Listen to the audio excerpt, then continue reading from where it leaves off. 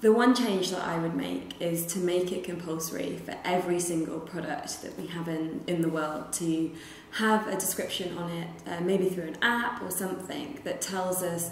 what it's made from, where it's been made, what conditions it's been made in, maybe who's made it.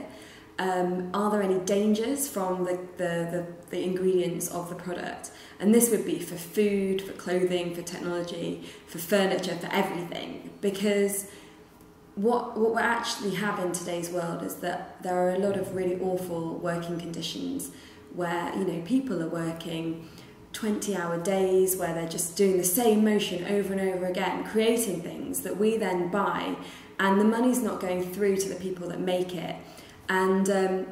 you know, you can take any example such as a mobile phone or a computer, and actually, you know, there are actual wars that are taking place in the Congo, for example, for a precious piece of metal that is in these computers. And there's not really enough awareness about it. And I think that if we all knew as consumers what our purchasing power really is in the world, then we would force companies and governments to create regulation and to share information. And through that one change, through having that information available, we would be able to then dictate how products were produced and you know, create a world where products were produced in a way that was less negative for the environment and beneficial for all of the people all over the world that are involved in making them.